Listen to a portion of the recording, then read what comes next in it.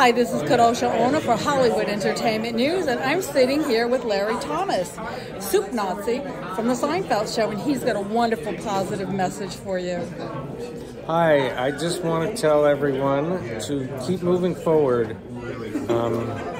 We are having some difficulties in the world these days. We need the kind of understanding that we were looking for when I was growing up in the 60s.